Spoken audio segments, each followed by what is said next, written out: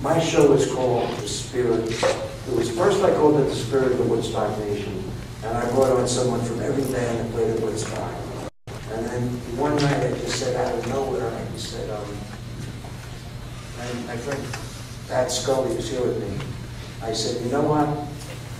Unknown bands are better than what's on radio. Radio is such payoff, and there's so much corruption in the music industry that the record companies, when I ran record companies, you had to be a hit writer, you had to be a hit artist, you had to be a hit producer, and I did all three of those. So when I ran Capitol, when I ran whatever, Mercury, whatever label I ran, I was a music person.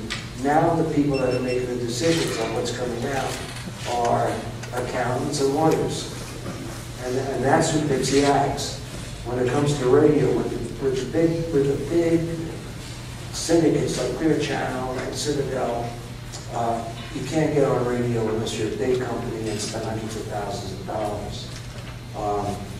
So what I did with the show is I started to play unknown bands or bands on independent bands. And oddly enough, the show took off to the point where in the last 2 months, we wound up getting 30,000 hits from Beijing and 5,000 hits from Hong Kong, and now for the first time Tokyo came in, and it's in 101 countries now, with 18 million hits. And it's all because of young bands having a chance. Now you want to know about Woodstock? What do you want to know about Woodstock? How about starting when you were a writer? You had an amazing writing career. Well, my first record came out when I was 16. I was an old state symphony trumpet player. I played first chair. I went to New York. I speak the Democracy concert. I was always able to communicate. My folks moved a lot. I went to 16 schools. So I had to learn how to get know people real quick. And I think that's what gave me the ability to write. And I wound up writing about 34 songs that made the top 100, about 15 that made the top 50, and about 4 that made the top 10, and a couple that won #1. But writing, I was very lucky. I did a record at 16. I didn't even know it came out, and then I found out it came out. My name was Jess Wilde. I take my name to Jess Wilde, W-Y-L-D-E. And I ran the youth groups. I booked myself every week to play. Before that, I was playing jazz. I was actually making money playing jazz in clubs, you know, in the jazz trio. And I was lucky because I got signed to Evans Kirshner Music in Screen Gems. That's like going to Oxford. I mean, if you were with Donnie Kirshner and you were a Screen Gems writer, you were with Carol King, Jerry Goffin, and Barry Mann, and Cynthia Wow, and Neil Sakakin, and Brian Wilson, who I wrote with, Jan Berry, and it was like a candy shop. I mean, it was like going to school. What a great school to go to. Within the first, what happened was I met Jan from Jan and Dean, they soul rest in peace. To tie academics in with music, when Jan was Jan and Dean and doing Surf City and all that stuff, he was the #1 student at UCLA Medical School. He was sending in his papers from the world. That's how brilliant Jan was. When I wrote, the fact that Dead Man's Curve came true, if any of you know the story of the song that Brian and I wrote, it was a song. It was a song about, and Brian Wilson and I from the Beach Boys on it. He wrote Hailable Honda, so they gave him like a 60cc Honda. And I'm riding with Brian in Santa Monica, and there's all sand on the ground. I said, Brian, you got to slow down. And he speeds it up, and we go over, and the bike breaks in half. And we were about half a mile from where his future mother-in-law was.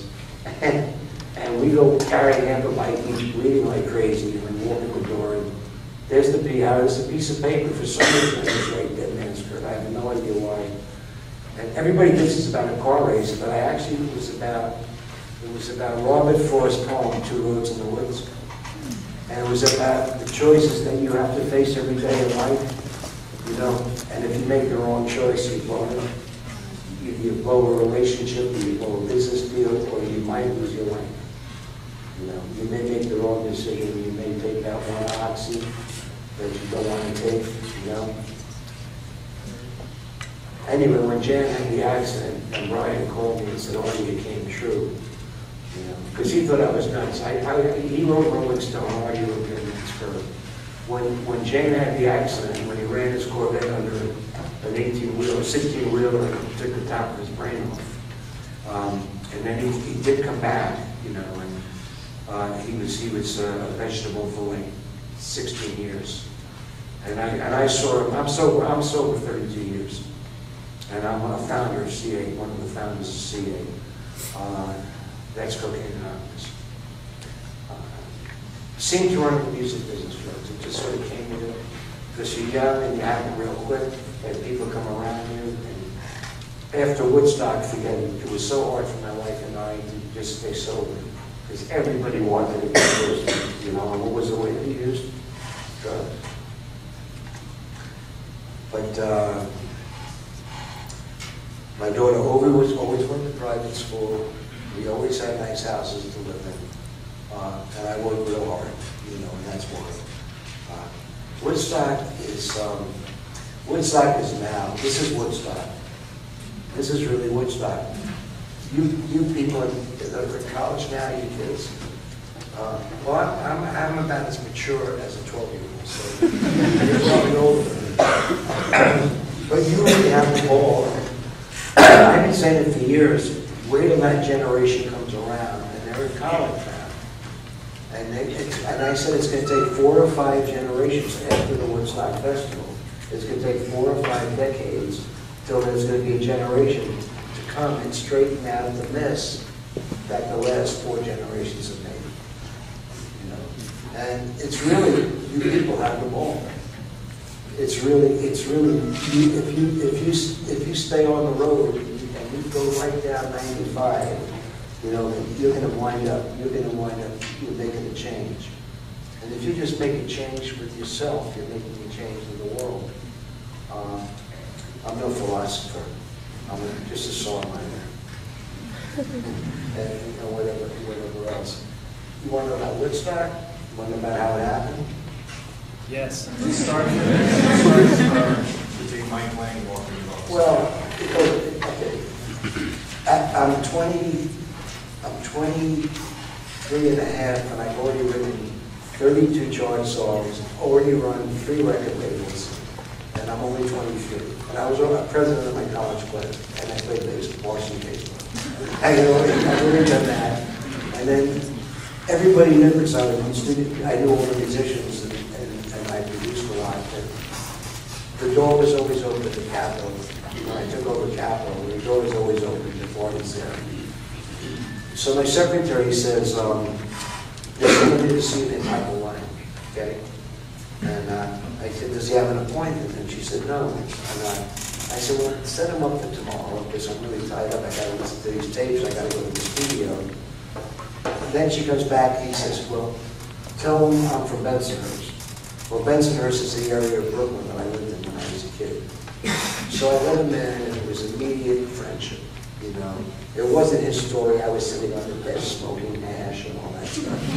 That's bullshit. I was actually sitting in a suit, and he came in. I had Bert Summer, who was the director of hair, and my friends had already written hair, and they were the stars of hair. Radio Randy did hair. And Michael came in, and his head shop had been busted in Florida, and he was broke. So for a year and a half, he stayed with me, actually on Southern Place. And he stayed with me at my house, and I sort of supported him. And one night, about 3 in the morning, we were smoking some good Colombian, and staring out the window because I was on the 38th floor, and it was the highest building. At that point, it was the highest, you know, residential building in New York, and you could see forever. And he says, you know, Artie, you're really jaded. I said, what are you talking about, Michael? He said, you never go to concerts anymore. I said, well, Michael, I've been in this business now since I'm 16, you know, and I've seen concerts, and I was on the SUNY show, I got you, baby, so I played for over 10,000 people 22 times. I know what it's like. I've done it, Michael. I did have better records to sing. So then I said, well, what if we took a Broadway theater, you know, and I have money, you don't have money. well, I'll use whatever I have. We'll book an act and we'll make it free. And we'll have a donation limit on the way out if people want to leave money. And let's see how long we can make it go. And then Michael said, well, you know, I was in Florida and we tried to do a Miami Pop thing with Jimmy, but what happened was it rained and we had to call it off. The Miami Pop Festival, what happened was in Michael's, a millionaire liked the idea, and 2 months later, we put on a Miami Pop Festival, and it ran for 3 days. But I liked the name festival, and then we were talking about it, and he said, well, then my wife out of nowhere said, my late wife,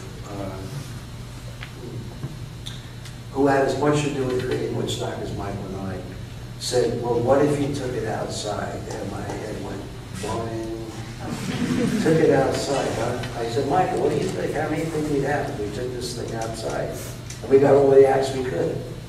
He said 50,000 people. He said, Artie, what do you think? I said, well, maybe 100. And I said, what do you think? She said, over 300,000. Just like that. And I sort of looked off the terrace, and I could see forever. I could see all the way to the LaGuardia Airport. I was on 56th Street. I could see to Queens, and I could see the Empire State Building the other way. And I actually sort of had a vision of this field, you know. And that's why in the movie people say, boy, were you stoned? I was not stoned. I was just so blown away by what I saw in front of me that this actually really came true, that this was really happening. Of course, what was really going on, the movie was my baby, and I'll tell you how the movie happened if you want to know. I want to bring in Joel and John. Oh, Joel and John, okay, what happens is, so we talk about this, and I'm running Capital, and Michael's staying with me, and once in a while he goes up to Woodstock to see his girlfriend who's living up there, and a lawyer named Miles Laurie, who we knew, said, you know, there's an ad in the New York Times that says 2 guys, unlimited capital. And we never read that. A lawyer told us, so what they wrote in the book is a lie. We never saw that ad. So I called them up, and, you know, John Roberts was the heir to Bard Pharmaceuticals, who sold to Johnson & Johnson, and he was a real gentleman. Joel Rosenman, who is Joel Rosenman, and we went and met them. And they wrote in their book. Michael didn't say a word, but they respected me because I had money and I was running a big car company. So we made the deal for $250,000 to do a festival, and that's how Joel and John came in. You know, and Woodstock. No, well, we put together Woodstock Ventures. I couldn't take my stock because I had a 5-year contract and I was going to be the next president of Capital. I couldn't take my stock in Woodstock Ventures because I would have been sued because I couldn't compete. When you sign with a label, they make you sign a non-compete clause, and I couldn't compete against with another entertainment thing against Capital.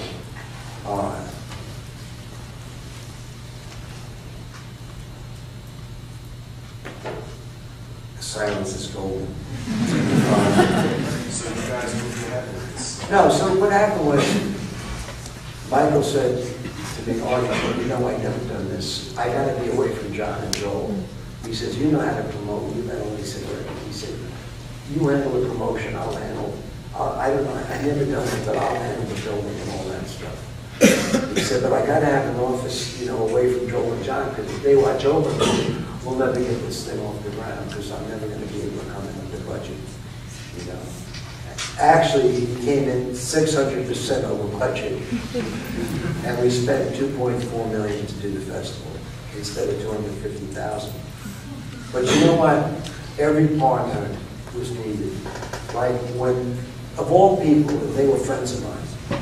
The Airplane and the Dead were really good friends of mine, and the Airplane and the Dead and the Who, and I can't stand Peter Townsend. So that was his attitude to me. Anyway, they refused. They said they couldn't go on. They wouldn't go on unless they got cash. And it's a good thing we had John Roberts' father, because he got the Bank of Monticello to open on the weekend, on the Sunday, and give him the cash. I said to my friend, Rock Scully, who managed the Dead, I said, how did the Dead hold us up here when this could be a riot? Because at that point, You know, I'll get to the rain and what the rain did, okay? I couldn't believe these acts wanted the money. So that's where Joel and John, Joel was on the site twice, John was never there.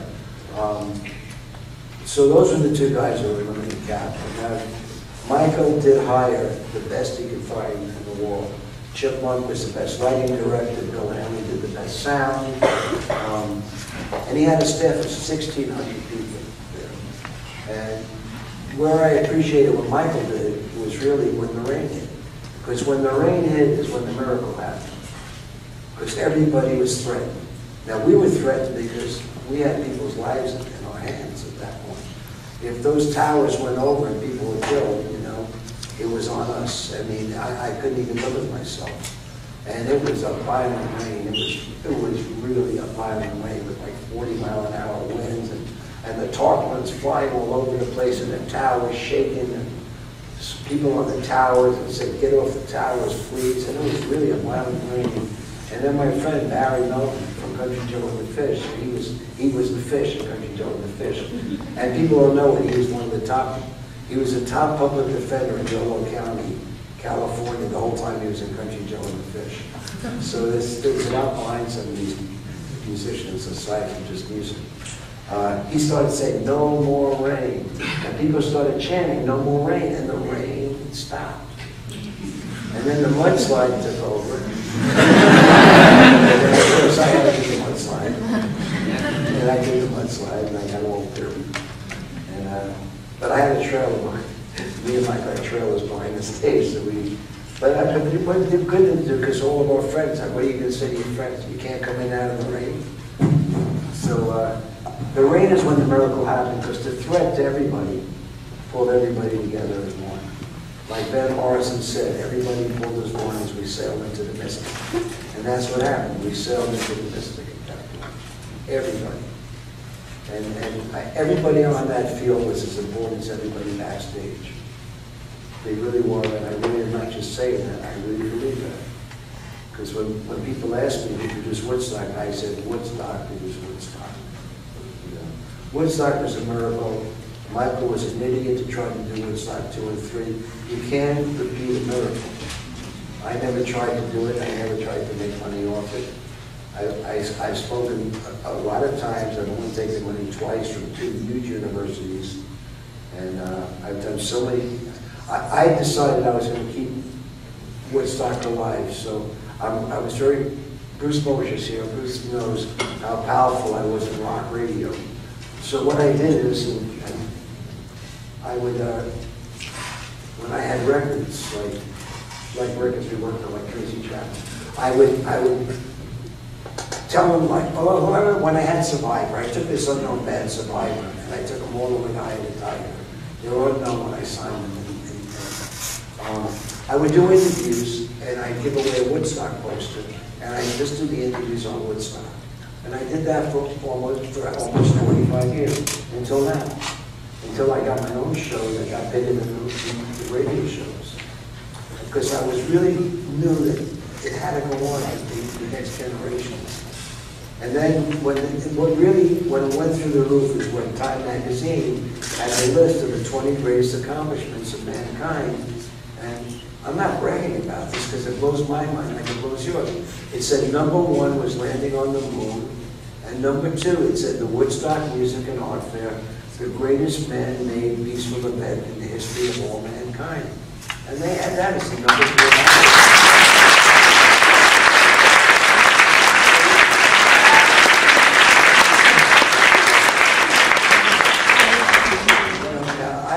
I lived in Levittown, and I lived 10 blocks from Jonas Salk. Now, to me, he created the polio vaccine, and nobody even knows his name. And Jonas Salk saved how many millions of lives over all these years? You know, I thought he should have been on that list, and he wasn't. So, you know, that's what I thought. But, you know, I've been to India. You won't believe around the world what's happening because they're into rock, they're into hairband rocks and the rock of the 70s, you know, in the 80s. And like in India and in Korea and in Italy, you know, that's really where they're at. And they're just really getting into Woodstock. It's really crazy. they're berserk in the countries around the world now about Woodstock. When I went to India, I did every show. I was on VH1 every night. I was on the cover of the London Times. It was crazy. It was like, because it represented a hope for freedom. You know, people say, what's your favorite part of the movie, right? They think I'm going to say Alvin Lee or me with the flower in my hand, you know, which, you know, I'm proud of that scene because I really told the truth. And my favorite scene in the Woodstock movie is when I saw a guy take a bite out of a sandwich and pass it to the girl next to him, who passed it to the guy next to her. And that's really what Woodstock was all about.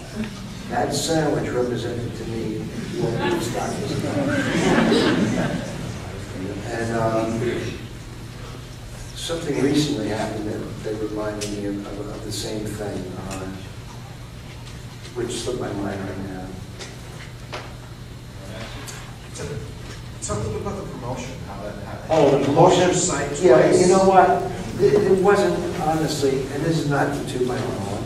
I knew how to promote, and it wasn't just word of mouth. I met with the Black Panthers, I met with the Weathermen, I had friends at SDS, I was friends with Abby Hoffman and Jerry Rubin, and I went all around the country and I made deals with every militant group that could cause trouble with Woodstock.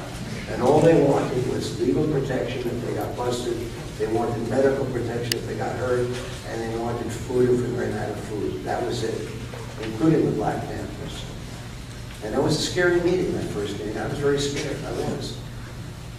Now my mother founded the Freedom Lines. If you read my book, you'll see a letter from the Congress of Racial Equality. And it says that every Afro-American owes Shirley Kornfeld a debt of thanks because without her founding the Freedom Rides with Vernon Jordan, integration would have been pushed back 20 years in America. Now this was 12 years before Martin Luther King came out. So I'm very proud of my mother, May her soul rest in peace. She's gone about a year and a half now. The Black Panthers did show up, you know, and it was really sort of crazy. It was my call of duty. And we only had a line separating backstage, and for some reason, no one out of, the real count was, the last count was from a helicopter, 532,000, including the outlying farms. On the field, 390,000, but in the woods and all around, 530,000. Nobody crossed that line, so the Black Panthers showed up with chains, and it was really scary. And, you know, it was scary. I was scared, you know, I was scared. But I was calm, because the vibe there was so beautiful, you couldn't really be that scared, you know. And, I said, what do you guys want? He said, no one's going to tell. I said, listen, guys, look what's going on here. You got Sly Stone, look at the crowd, it's multicolored. This is what you're fighting for. What do you want? He said, well, we don't want anybody telling us where we can park our bikes. We want to park our bikes over that line in the backstage area. So I said, you know what? Why don't you park your bikes in the backstage area? Because I'm not stopping you, that's for sure. You know what? I never heard one other thing. When it was all over, the bikes were gone, and there was no trouble with any Black Panther at all. You know, which is ridiculous because at Altamont they hired the Hells Angels, you know, and I knew that was going to happen because they sent me tickets. Michael went, I refused to go. I knew it was going to happen. I can heal and I am clairvoyant. And that's a fact. It just really is. You ever scared, even going into it, like, oh my God, what if something happens? Oh, I thought I'd be in jail for manslaughter for the rest of my life. No, I wanted to go to the Bahamas a few days before. I was really scared because I knew it was coming. The promotion, okay, I knew all the program directors of the radio stations around the country. So I picked 50 guys who were friends of mine because I had a very limited budget. Because Michael was going through so much money, my budget kept shrinking and shrinking. So I wrote every word in those ads were picked down, you know, and I went to all these cities and I made special deals with the program director. I gave them $100, which was a lot to them in '69 extra, because they didn't make a lot. And I let them produce their own commercials, but I said, this is what you have to say. And for that, I paid like 1/10 of what a record company would pay for that time. Because I picked my slots. Like I even planned when the summer was coming, what time you would get to the beach, what time you'd put out your blanket, and what time you would turn on your radio. I actually thought that out. So I hit morning drive when people were going to work to get the older crowd. Afternoon drive, I hit the beach time about 10 o'clock when I knew people would be listening to radios. And I had a great staff. Danny Goldberg, who started, you know about Air America, right? Air America was where Rachel Maddow started. It was really free-form progressive radio. He was on the staff. Jane Friedman, who managed Michelle Schock, who's a great singer from Canada. I had a great staff. And I had people that did my time buys. And then we ran out of money. And my anniversary to my late wife was coming up. And it was May 31st, the anniversary, May, June, July, August. 3 months before, all we had was sliced stone, and I knew we were going under. You know, because Michael, for some reason, decides to build a site without getting a permit from Walkill, and we lose the site on broke. So I had X amount of dollars left. So I wanted to find out, where do I spend this money? Because I don't really feel that it's people living in communes and people living on the street that are coming to Woodstock. I think it's college kids that are coming. So I wrote an ad, and I hired the ticket guy from Bill Graham, from the Fillmore, and I printed up about 200,000 tickets. And I didn't expect to sell anything, but I said, let's put a coupon on there and sell it for $18 tickets for 3 days and just see what happens. Well, 100,000 people answered, and we cleared, after it cleared, we had $1.5 million. So that gave the money to take it at least to the point where Michael couldn't get the fences up, but at least we had a site. Believe me, after Woodstock 3, I didn't talk to Michael for 10 years, because Woodstock is very precious to me and very pristine. And Woodstock 2 and 3, he wanted me to do Woodstock 3, and I made him pay me 50 grand just to be there with him. Woodstock 3 I couldn't take, so we didn't talk for 10 years. Now we're best friends, I mean, we acknowledge that we're the best friend that each of us has. We share a secret. We say something that I can't explain to you that we share that happens somewhere in the cosmos together, and with Linda. And it keeps us, I'm probably his best friend, and he's probably my best friend. No matter what our differences was. The only difference we had in trouble is when he met me, I had already happened. And he kept saying, I wish I could write songs and produce and this and that. And when they went back to do Woodstock 2, and I heard about it, and they came to me and I said, how did Jeff Pepsi-Cola and a record company, Polygram Records, and call it a Woodstock? It's everything that Woodstock was against. You can't do that. And when I went there, I saw why. God almighty, Peter Gabriel's a friend of mine. So I was hanging with Peter Gabriel at the time. The sodas were $7 each. You couldn't bring your own tent. You had to buy it from Woodstock Ventures. They spent $75 million building the site. I've been to India. I know what it's like.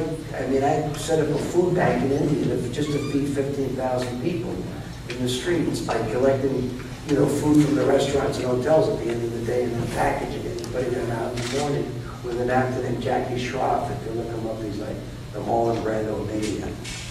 And I was just thinking, how did he spend $75,000? And John Robbins said to me, when he saw how much they were going to lose, they lost $125 million on that concert.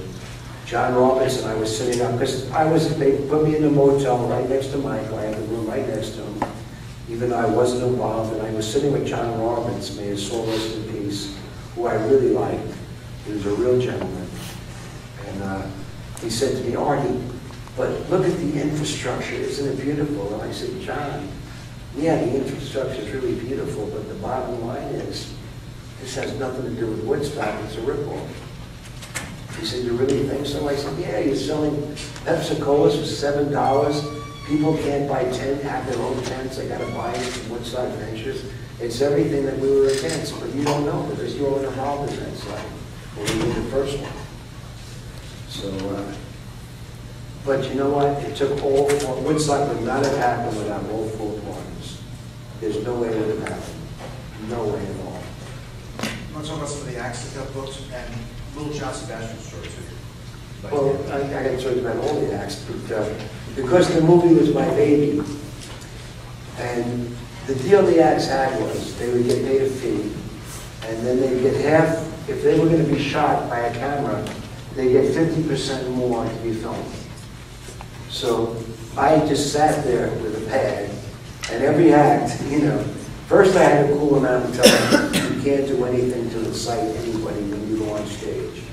You know, that's why you hear Ola Guthrie saying, they just told me the New York Thruway is closed. If you look at the scene before, it's me and Ola walking over, and I'm just told them the New York Thruway is closed. But I just wrote out, how much do you want to do the film? I just write out, we will pay you so-and-so to be filmed, we will pay you so-and-so to be filmed. And I had them all sign releases that I wrote up. They weren't even printed. I wrote up, you have the right to film us, you know, we'll negotiate the final price if the movie comes out, you know. And everybody signed except Richie Havens. And Richie was a friend of mine when we were both broke in 1962. You know, and he was making $15 a night to play. Peter Townsend gave me a hard time when we were shoving match, but he did sign, you know. And the funny thing is, if you notice in the movie, this is a secret, you notice Richie Havens, it's always looking up at him. Richie didn't sign, they want to be filmed. And Wiley's a great, obviously a great cinematographer. And director, but I'm talking about cameraman now. He shot Richie, he was standing right next to him. He shot him without looking through the lens from his waist up. That's why all the shots of Richie Havens are up his nose. Because he shot him without Richie knowing. I mean, I'm sure Richie's happy because he gave 40 more years of work before he died. In fact, everybody in that movie, I don't think Country Joe would have lasted. I don't know if Santana would have happened. I don't know if any of those acts would have happened if that movie didn't play for 40 years. I mean, they were friends of mine. Every act had someone on my show, you know, and it's like Woodstock gave it 40, and also, this was the point where AM was switching into FM.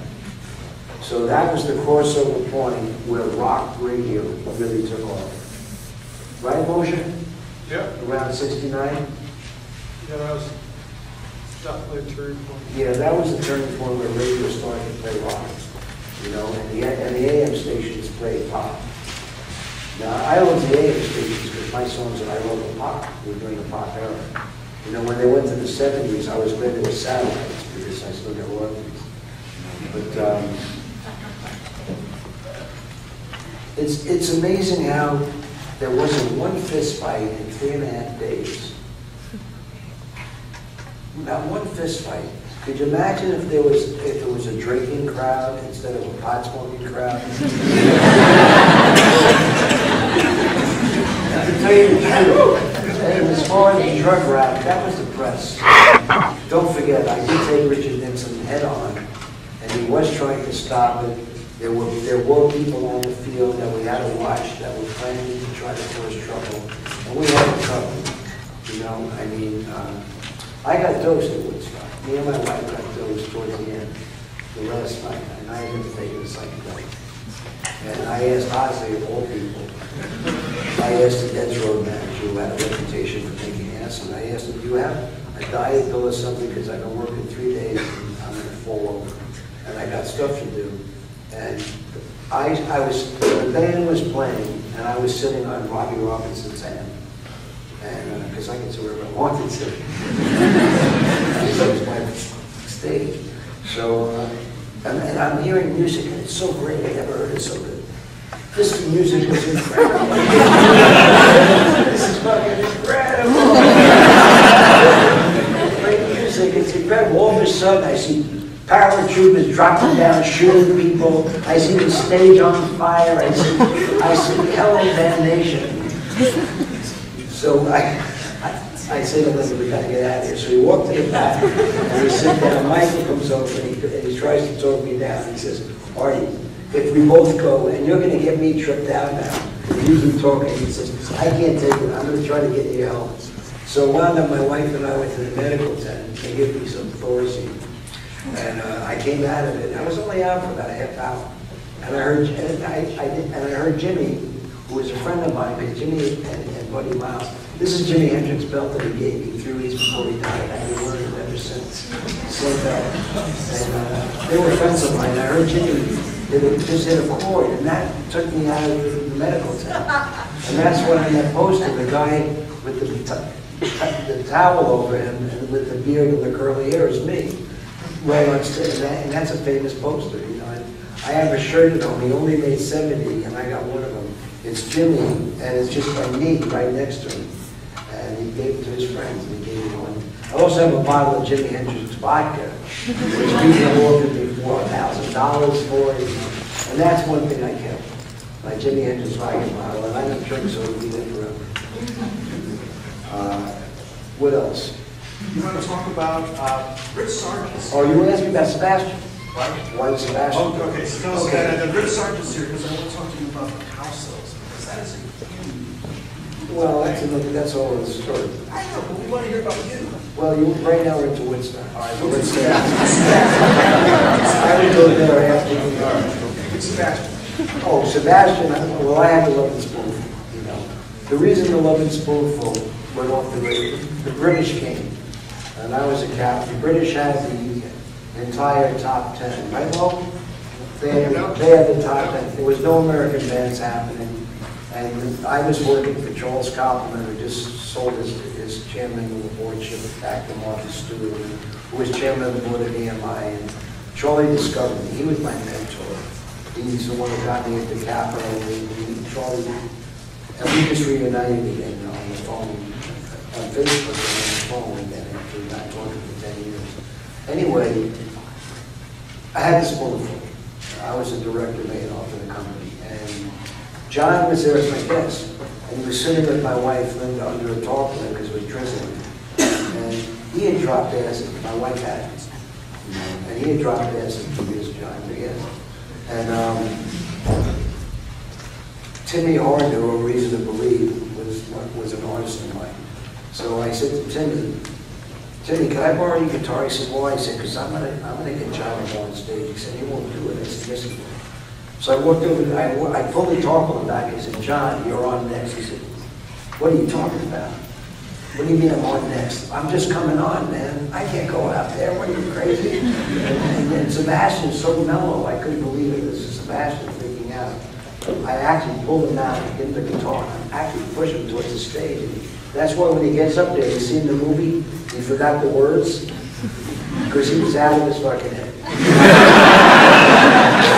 But you know, he did pull it together, and he sang Younger Generation. You know, from the beginning, he could remember the words. And it was so precious to see it. In fact, when Governor from Tacky, he threw a dinner for me and Michael. There was a big thing at the museum, a Woodstock thing at the museum. And then he had a dinner for me and Michael at the governor's mansion. And Sebastian, Melanie sang. And Melanie, I got her a record deal. I knew Melanie a long time. And then John was just there as a guest. He came with me and Michael. And the governor said, John, why don't you sing for us? He said, no, I don't want to sing. I don't want to sing. And he said, they said, come on, just sing, just sing anything. So he took Melanie's guitar. And he played, and a younger girl keeps going across my mind. And then he stopped. And then the governor said, the governor's now sitting on the floor, and I'm sitting in the governor's chair on the side of the stage. And everybody else, he says, oh, do one more, John. Well, he said, well, what do you want to hear? And they all yell, welcome back, Cotter. And John just turns and looks right in my eyes and said, what do you want, Artie? He said, magic. And I'll sing the last verse and chorus with you. And that's what happened. He sang Do You Believe in Magic, and I sang the last verse and chorus. So I love John Sebastian. He's one of the nicest human beings. He also gave me the first joint of my life. In the office. I said, John, that's Turkey smoking. I think I want to try that. The next day I was getting half a pound.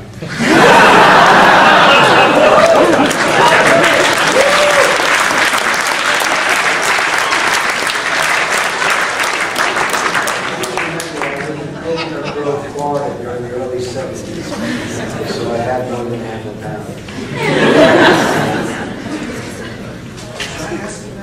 I'm only joking about it, but I know what a ton looks like. Why don't you ask them if they have a few questions?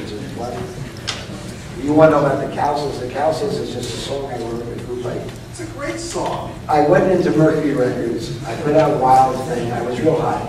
I put out Wild Thing and I put out Walk Away Renee, and they were both favorites. Nobody wanted the records. I put out Wild Thing because my friend who produced the Kings, Benny Cordell, produced it. Nobody wanted it. My friend Chip Taylor was John Boyd's brother. He wrote it, and I pushed that out. And Walk Away Renee was my string contractor when I used strings, son, Mike Brown. He was a friend of my artist, Bert Summer. And so I pushed out Walk Away Renee, and then I put out Sunny by Bobby Head. And I was real high, I was real high. And I went to Mercury, and then they assigned me this kid group, the Cowsills. The president said, you got to produce this group, the Cowsills. And I said, they're kids. What are you, crazy? I mean, I can't produce these kids. They're like, the oldest one was 14 at the time. So I worked with them for a year, and then I have to go because someone of my acts is playing with me or something. I come back, and they had a meeting, and they dropped the Cowsills. And I had to start to hear the harmonies, how great they were. And then if I wrote the song, make it happen. So I had a family and everything. When they dropped the Cowsills, I walked in and tore up my contract and said I quit. I gave up my income and everything, on principle. And I had some money left, and I rented this big house in Newport Harbor, that house that's on Cowsills' album cover. And I started writing with my partner and made a soloist to be Steve Duboff, because we wrote a lot of hits. We wrote 30 hits together. No, 32. Yeah, 2 I wrote with other people, but 32 hits. And I don't know where it happened. For some reason, we sat down at the piano, and I just created this thing. So I was sitting in the bar, raindrops falling on her, and I took it up and I taught it to the kids. And the kids had a way, they were family, and there's something with families, like the Bee Gees, right? The vocal cords are very similar, so the harmonies that you get out of brothers, like the Bee Gees guys, and they were friends of mine, and I miss the guys that are gone. And God, this is a lot of memories. And it was funny, because when Dead Man's Curve hit #1, I went to Donnie Kirshner and said, I want to get a Stingray, so I wanted to advance against my royalties. I got a 427 convertible. It was $2,800 in 1964 when I bought it. But I had a bad back and I couldn't use the clutch, so after 2 months I had to sell it. Take a $200 loss. So I said, if we write the song, Steve, they're going to be huge.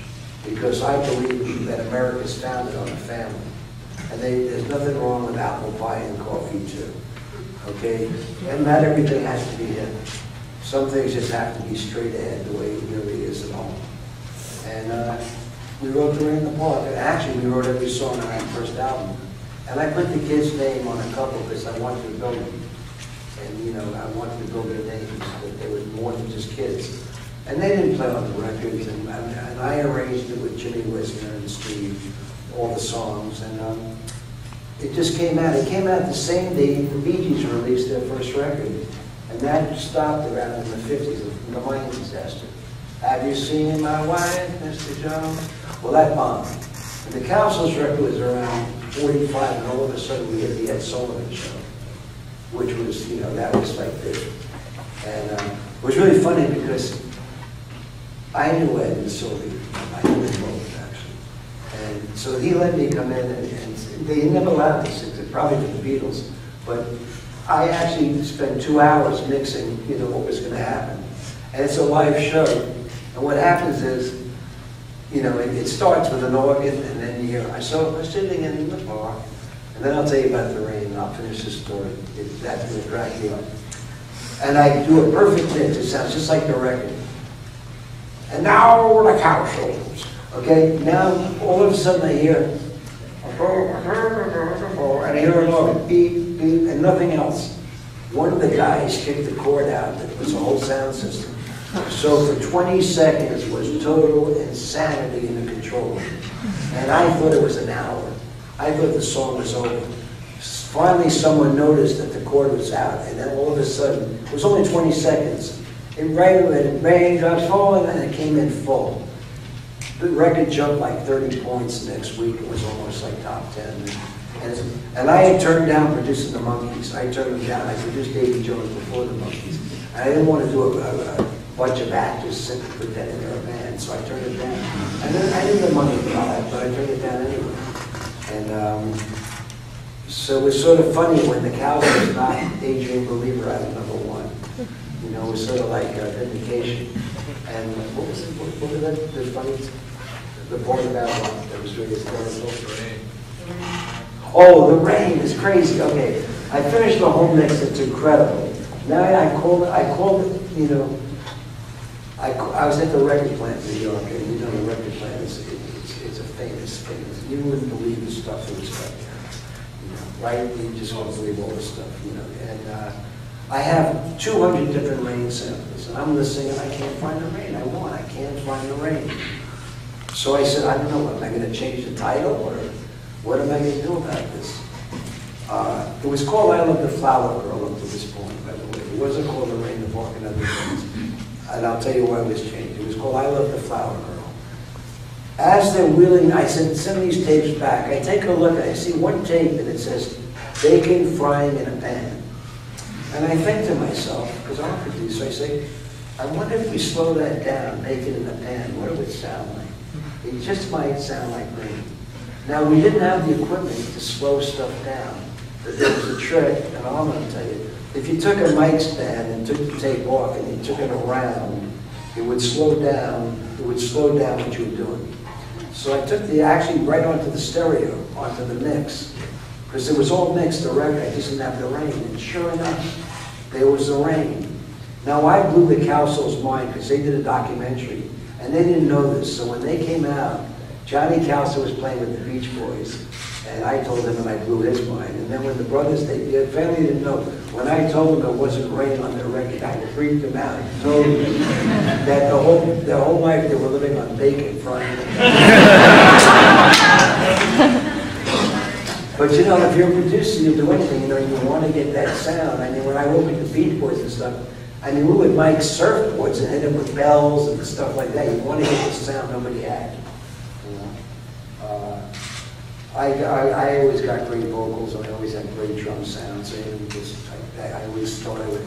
I mean, all I'm going to tell you is, sometimes you listen to a kick drum, you listen for 6 hours, and a lot of people that don't know, you got to tune the bass drum.